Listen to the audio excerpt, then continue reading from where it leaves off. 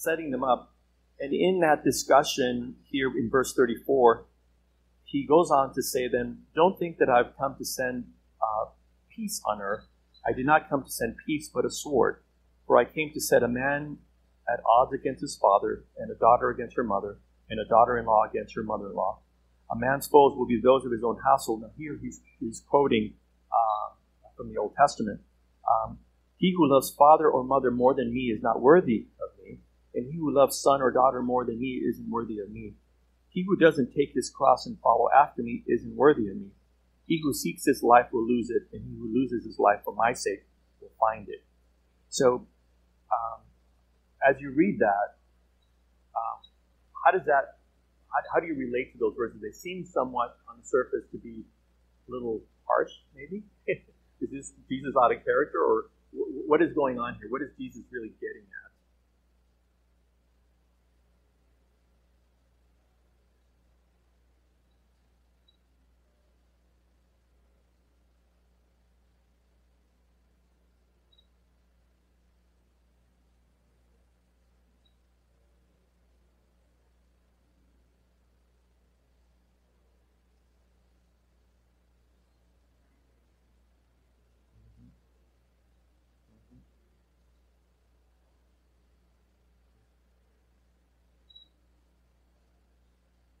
I'm reminded of the proverb that people say, misery loves company.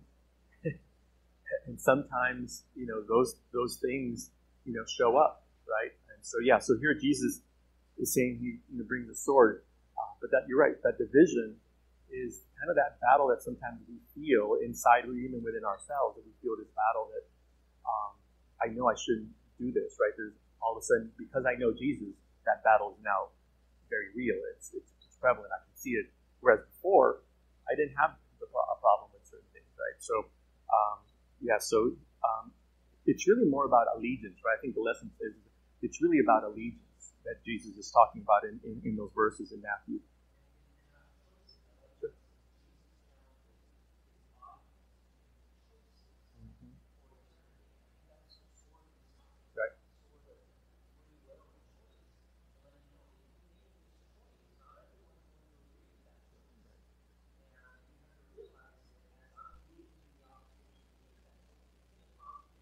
Mm-hmm.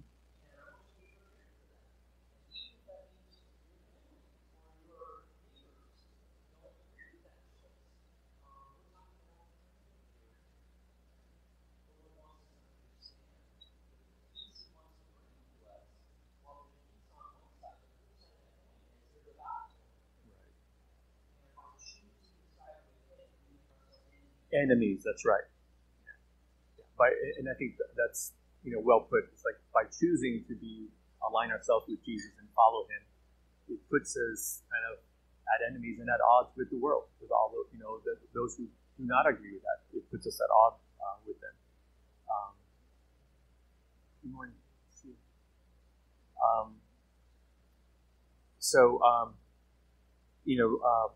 Jesus kind of sets first things first, kind of giving his disciples as they're going out. He's giving them, this advice.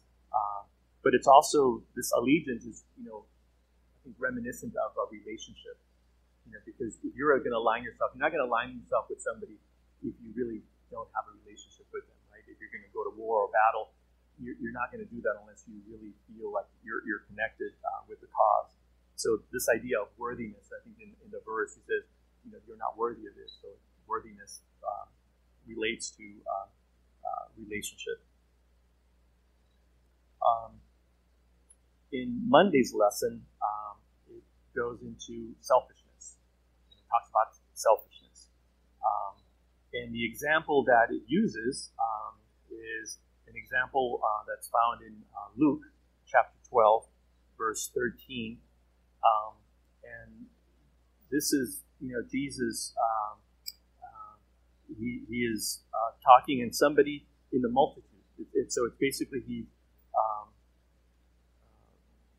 Jesus was teaching his disciples, and then somebody from the multitude asked him a question. It comes to him, he says, "Teacher, tell my brother to divide the inheritance with me."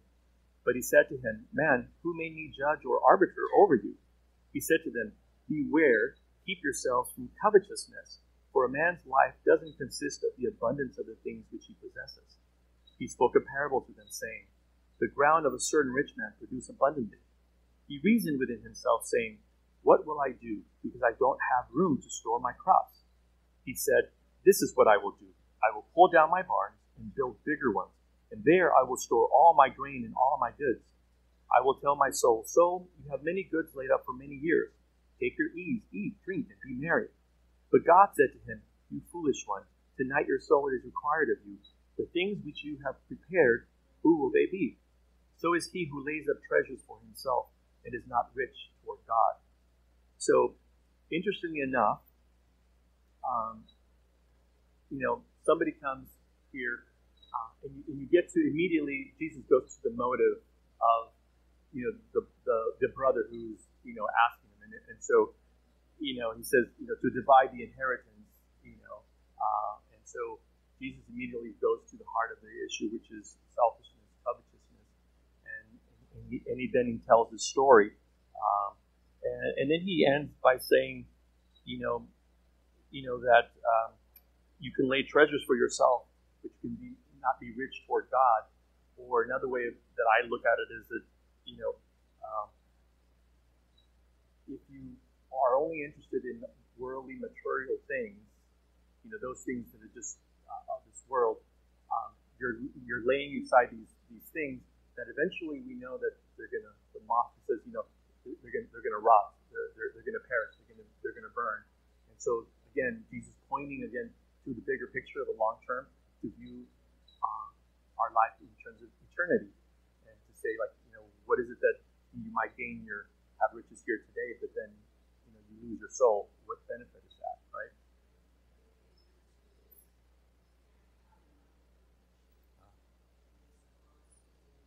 I was going to say, yeah. So there is something like that, right? That somehow you're never quite satisfied. I think there's a proverb that talks about, somebody who just kind of constantly is going after it. It's like you're never quite satisfied. Always wants more and more and more. Do you agree? In the lesson in Monday, it had a statement in there at the beginning. First, it said, "For most of us, selfishness is as natural as breathing." Do you agree with that statement?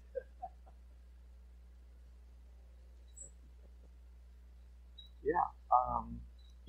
It's selfishness is one of those things that I think, like, in my dealing with employees, and I have employees and I'm working with them.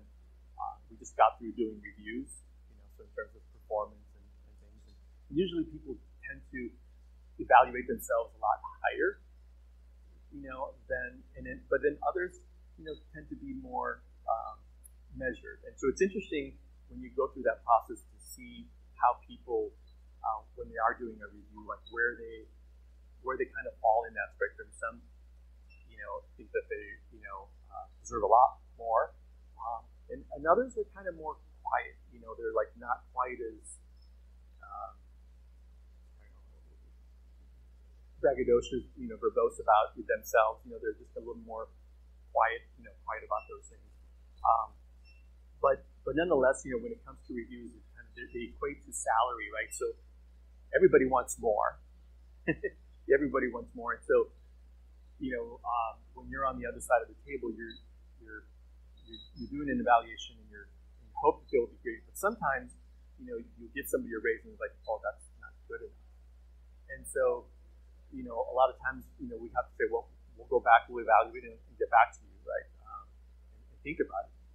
But sometimes those things happen, and it's like interesting to me, just kind of human nature, how we're all different. We're all, everybody's different, and there's no one rule that applies to a group, because we're all individuals. But this notion of selfishness is something that we all have. Maybe I might want to keep more, and they want more. And so, but I find that there has to be, when I'm looking at it, I'm evaluating this. Sometimes, like, well, I'm maybe a little more gracious. I'm willing to give somebody more because I'm looking at the bigger picture. I'm saying, you could be a long-term, and I'll be honest with you. I'll say, hey, you know what? I don't think you deserve this today, that you're not performing at that level. but I'm willing to invest that in you if you're going to likewise do it for us. And this is not a 8 to 5 job. Sometimes it requires more, and you need to put your. And so I've had conversations that I try to be as honest as I can with them, and I found that being open with them like that helps them just maybe have a little bit better understanding of what my expectation is as an employer for them, and that I'm not really out to try to not make them grow or advance and grow in their careers. I want them to do that because the better they do, the better I do. So, but sometimes, especially with young people, it takes a while for them to understand that. So I see that sometimes, especially just now with reviews, it was like something that just became apparent.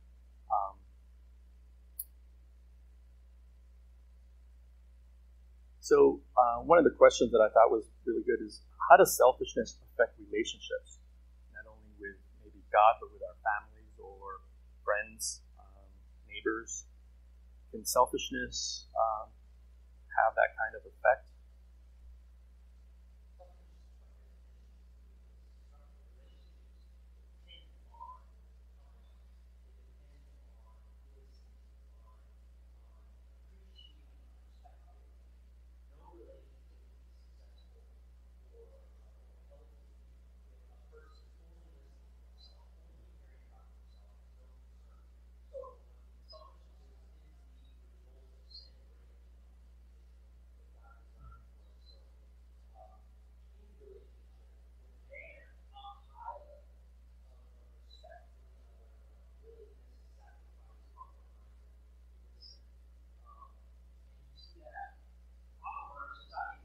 I was going to say, what you just described is almost the opposite of what you see in the world today. It's like,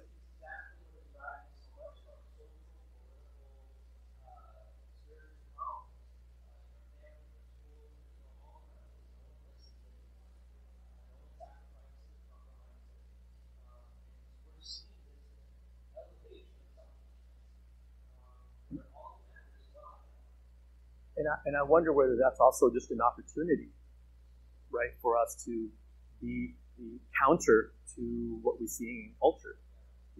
There's an opportunity of being of service versus being just only right.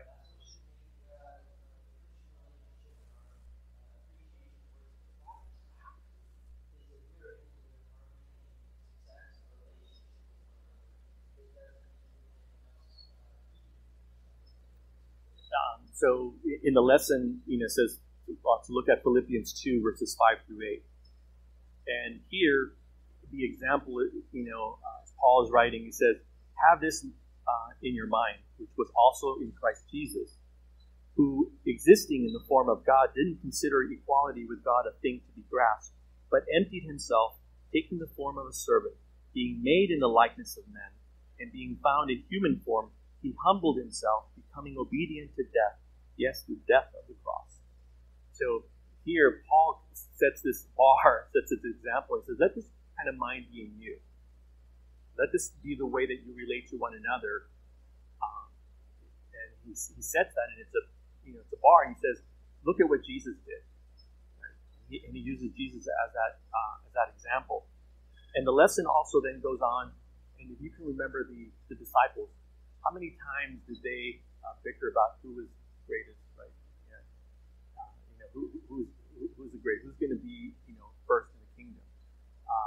It was something that was pretty constant. It seemed like, that they wanted to be first, but it seemed that the example here is that Jesus' example was one that he humbled himself and became a servant. Totally the opposite. And this is also opposite of God's kingdom. God's kingdom is not that he was establishing, wasn't what the Israelites and the Jews believed it was going to be. And the disciples themselves thought he was going to come in and like all the other messiahs, because messiahs are, they freed their people, and so that he was going to be able to take them. Somehow they thought it would be, whether it was by force or just establish a new kingdom here on earth. And that was so far different than what Jesus was doing. He was establishing his kingdom, but it was not the way that they were expecting it.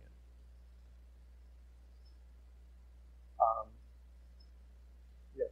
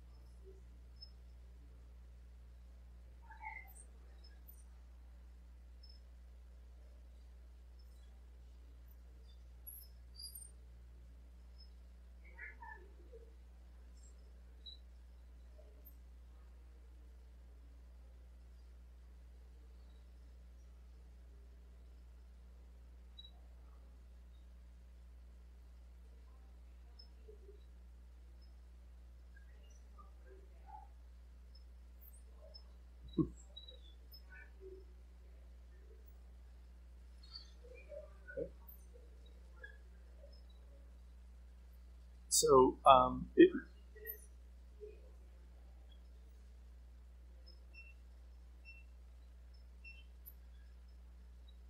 I think that it's a good question because it's not just your specific condition, but how do you it's a bigger, as a whole, how do we deal with selfishness? And unless we are converted, unless we are renewed by the Holy Spirit, our heart still, desires those things. It still, has that, like Pastor said, we're from the moment that sin started, that selfishness was, something that just was, and we passed it along, and we can nurture those things, right? That could be nurtured, in the case of somebody who has addiction, the high or the of doing that is our brains are wired, and so that brief moment of euphoria is something that is desired and wants to happen more and more and more again, and to a point where they can't control it. Whether it's drug addiction or gambling, they can't control it because they are bound, right? I mean, you can say that they're bound or chained to that condition. Whether sin in a lot of different ways binds us, and yet in the lesson here, Jesus says that he came to free us. The idea of freedom, having freedom and having joy, is very different than. But then that freedom and joy also puts us at enmity or in conflict with the world, with those around us, because they don't agree with what we do, right? To say, hey, let's do this instead, and like, well, that's too boring. I don't want to live my life, right? Or whatever. But you probably heard those things. So, there's the conflict that we were just talking about. But Jesus gives us some, I think, clues that are very specific about how to overcome. And he uses the analogy of the sower who goes out to seed, right? And there's some of it falls on rocky soil, some of it falls on, and so he says, he who has an ear, listen to what he was saying. But to listen doesn't mean just who has ears, but to listen with understanding, to understand as well what he's saying. And when something is grafted, like a tree, and I took a picture of this, and I'm jumping a little bit ahead, but I think since you brought it up, it's important. Let me show you this. So, I don't know if any of you seen like a rootstock and trees that are grown from a rootstock, right? Where you take the rootstock, which has deep roots, right? It's set down. It has deep roots, and you put you shoot it, right? A small little thing. Eventually, that shoot grows, gets bigger, and it becomes a tree, and it bears fruit. And God uses this horticulture lesson to teach us something, because it's something that's visible. We can see it, and it's very palpable. We can see it. And if you have a tree, you can do this to your own tree, and you can graft, different things into it. Like if you have a citrus tree, you can do. Somebody who has like a tree and it's mandarin, tangelos, orange, lime, they can do those things, which is amazing. But I think the lesson for us is that if we are connected with Jesus, he said, if you abide in me, right? I am the vine, I'm the true vine. And if you abide in me, you will produce fruit. We don't produce fruit out of ourselves, but we produce fruit because we're connected to, right? And so to me, that analogy of just being connected, and when you grasp something, it goes in, and sometimes they'll bind it, they'll tie it together, and it's a firm connection. It's not flimsy. If it was flimsy, it wouldn't take hold, And the lesson, like with the seeds, is the same thing. The soil, the root, like trees here in Arizona, we know that if some trees, if they have shallow roots, they'll topple over when we have a monsoon. We've seen it. We've lost a few trees here, or something snaps and breaks, right? Because the roots aren't strong enough to hold it, because it hasn't been established. Because sometimes on some of these trees that have strong roots, sometimes you will stress them. You will stress the trees out for them to go deeper, to have a deeper taproot. So you'll stress the tree out to do that. Sometimes trials can be kind of like that, right? We're tested, and sometimes we need to kind of dig deep, and we need to hold on to Jesus and really dig in. But to me, that analogy just kind of like, as it seemed appropriate to this lesson, is that how do we overcome selfishness? How do we do any of those things? Is we have to be connected to Jesus. We have to, and it's not just a minor connection. It's not just something like we're going to do it every once in a while, right? It's something that has to be He wants it to be permanent. He wants to transform and change our hearts. So for that to happen, we need to be grafted with Him. Were you going to say something?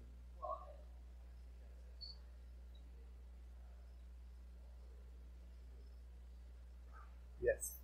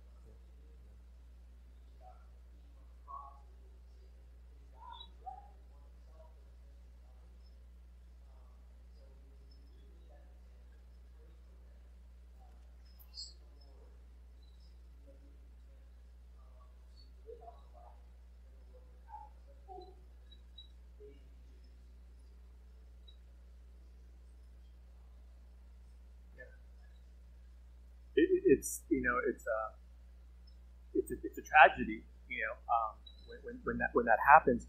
And the lesson brought out the example of the disciples right before the Last Supper, right? It brought out that example, and to me it was kind of interesting, going back to read it, Matthew 27, and in the lesson kind of looked at Luke, but I kind of like Matthew's version a little bit better in approach for this lesson. So I kind of, I'm sorry, I'm just kind of rebelling a little bit. But this experience, so here is, so you think of it, this is the last week of Jesus' life, right? It's the last week of Jesus' life. And right before this happens, you have, James and John's mom coming to Jesus and saying, when you come in your kingdom, right, would you make one of, my sons to sit on your left and one on your right? So again, this idea of selfishness or ambition, right, being above, the other. Even though both of them were in their leadership, they were in the inner circle, yet there was this kind of desire that came forward. And then I just want to kind of just contrast this with Judas, because it's kind of interesting with Judas in that upper room experience. So when they're there, the disciples, obviously Jesus must have been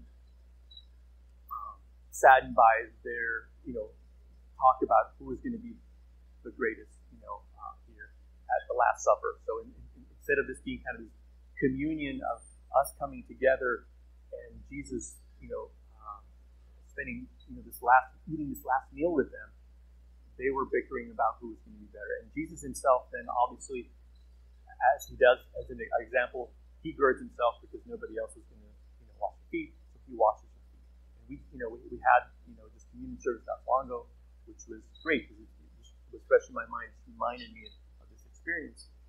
But it's also interesting to me, like when you read verses 20 to 24 of Matthew 27,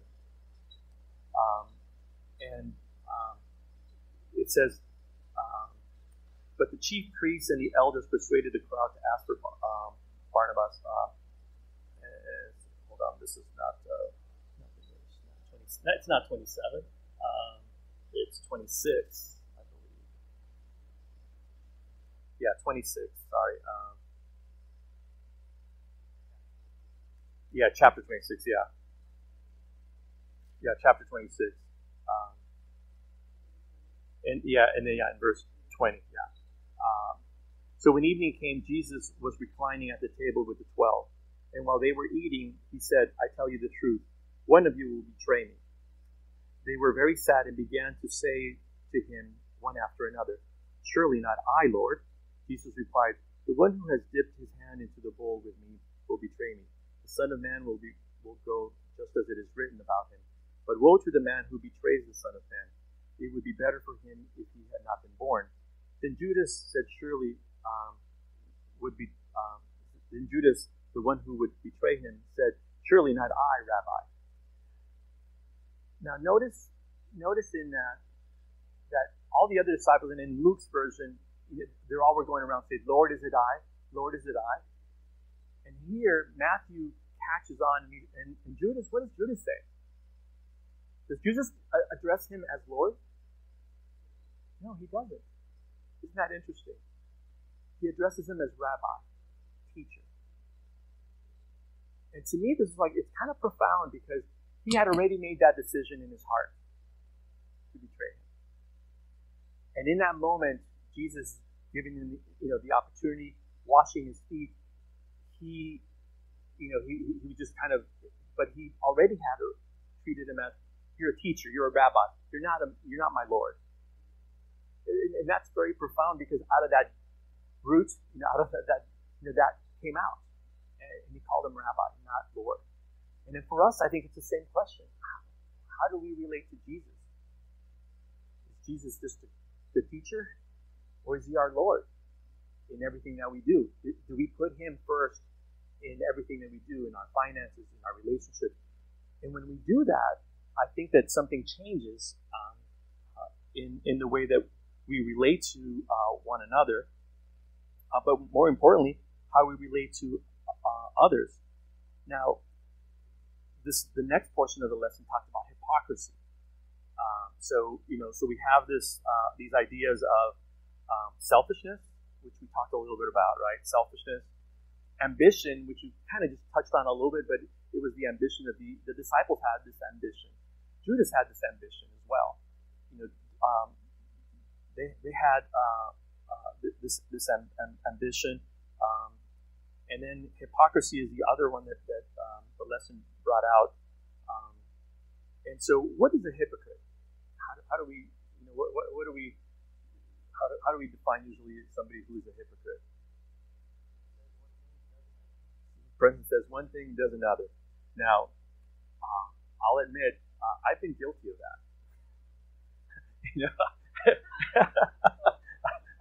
I've been guilty of saying one thing and doing another. And I think that we've all probably have had an experience where we've said one thing and then you're like, oh wow, that's and you catch yourself, right? But hypocrisy is something else. And the lesson, it was interesting. It said, that the gospel shows Jesus offering grace and forgiveness to adulterers, tax collectors, prostitutes, and murderers. And he demonstrated little tolerance for hypocrites. In Matthew chapter 6 and 7, there's a couple of different examples. And in Matthew 23, there's a list of characteristics that Jesus, when he's giving his woes, this is toward the end, Jesus giving his woes to the Pharisees, right? And there are like four main characteristics that Jesus mentioned about hypocrisy, about those leaders, so-called leaders, right? In Matthew 23, verses 1 through 13. So it says, Then Jesus spoke to the multitudes and to his disciples, saying, The scribes and the Pharisees sat on Moses' seat. All things, therefore, whatever they tell you to observe, observe and do, but don't do their works, for they say and don't do. For they bind heavy burdens that are grievous to be borne, and lay them on men's shoulders, but they themselves will not lift a finger to help them. But all their works they do to be seen by men. They make their phylacteries broad and large, the fringes of their garments, and love the places of honor at feast, the best seats in the synagogues, the salutations in the marketplace, and to be called rabbi, rabbi by men. But don't you be called rabbi, for one is your teacher, Christ, and all of your brothers. Call no man on earth your father, for one is your Father who is in heaven. Neither be called masters, for one is your master, the Christ. But he who is greatest among you will be your servant. Whoever exalts himself will be humbled, and whoever humbles himself will be exalted. Woe to you, scribes and Pharisees, hypocrites! For you devour widows' houses, and as a pretense you make long prayers. Therefore you will receive great condemnation. So this is the context, and there are four things that that seems to suggest that these hypocrites do. First one that I found is that they bind heavy burdens on men's shoulders, but they themselves don't lift a finger to help them. So, meaning they have a different standard for themselves than they do for others, right?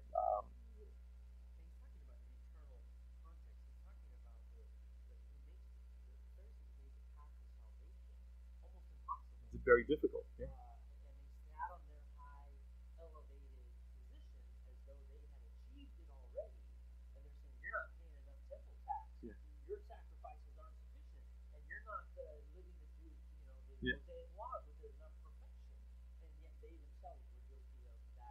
And more, yeah. And they did things to be seen by men. Right? Yeah. Bullies. Yeah. You're not righteous enough because they weren't righteous enough. But they made themselves feel better by putting people go down. And that is something that does happen, right? Sometimes is a response that we treat others to lift you up. That is something that somebody will do. Love places of honor, basically, aggrandizement of yourself. Again, you can see in that hypocrisy, I kind of see selfishness arise out of that. I see ambition arise out of it. I see all those things that we were talking about come up out of hypocrisy. So hypocrisy is almost kind of a fruit of all these things. If you have them, that's going to be a product, right? And then to be called rabbi or, be greeted by others.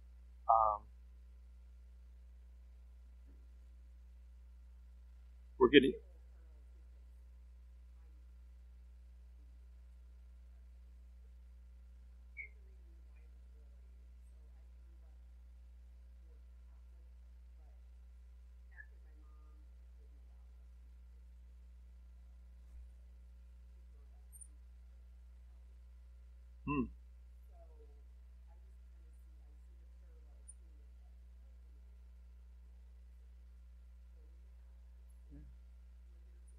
Structure. There's a structure. There's a structure. Mm-hmm.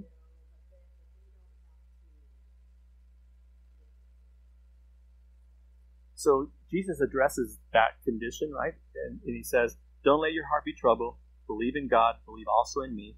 In my Father's house are many homes. If it were not so, I would have told you. I'm going to prepare a place for you. If I go and prepare a place for you, I will come again, and I will receive you to myself. And where I am, you may be there also.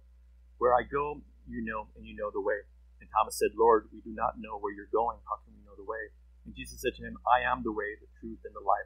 No one comes to the Father except through me." In John 15, 1:11, where we were referring to, is Jesus basically saying, "I am the true grapevine, and my Father is the gardener. He cuts off every branch of mine that doesn't produce fruit, and he prunes the branches that do bear fruit, so they will produce even more. You have already been pruned and purified by the message I have given you. Remain in me, and I will remain in you. For a branch cannot produce fruit if it is severed from the vine, and you cannot be fruitful unless you remain in me. Yes, I am the vine, you are the branches. Those who remain in me and I in them will produce much fruit, for apart from me you can do nothing. Anyone who does not remain in me is thrown away like a useless branch and withers. Such branches are gathered in the pile to be burned. But if you remain in me and my words remain in you, you may ask for anything you want, and it will be granted. When you produce much fruit, you are my true disciples.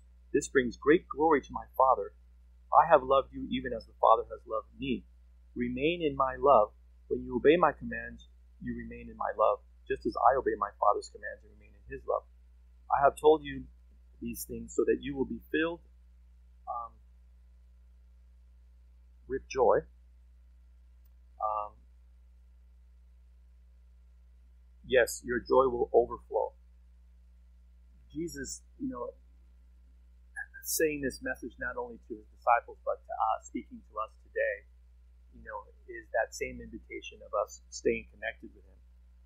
And because we're connected with him, the Spirit fills us, and the result of that is the fruits of the Spirit, which Galatians talks about. But also, it's love is that sacrificial. Love is the fruit of it, and when we love one another, we are willing to sacrifice for one another. We are willing to do that when we have that love for one another. John 10:10 said, "The thief comes only to steal and kill and destroy. I came that you may have life and may have it abundantly." God's offer for us and our hope today that we can live with that knowledge that we have a victorious life in Jesus. We can have that. We don't have to wait for heaven, although heaven is something that we look forward to, and it is a reward. But yet, it's something that is promised now that we can have that joy, and that we can have that. There are many examples of, like Matthew said about a good tree and a bad tree. A good tree bears good fruit. A bad tree will bear bad fruit. And for me, just if you take anything away this week, is just remind you about, go back and read all these parables about trees and planting, because they relate about us, how we grow and how we can, and they all have to do with staying connected with Jesus. So we have to stop now, but that's my prayer for you this week, that you stay connected to Jesus. Just make an effort to just really connect with him, and he will transform us so that we would be more loving, less selfish. All those things come as we let Jesus abide in our hearts. Let's pray. Dear Jesus, we thank you for your blessings. We thank you for your promises, and we thank you for your word. We thank you, Father, that you are that rootstock, that we can connect to you, and that we can grow, that we can develop. Even though, Father, we all have pains and we have different scars that we have, that we bear, Lord, yet you are able to make something beautiful, and you say that you also will make us fruitful. And so, Father, we want to be fruitful for you as we relate to others, and we ask that you would bless us this week. In Jesus' name, amen. All right. Thank you, guys.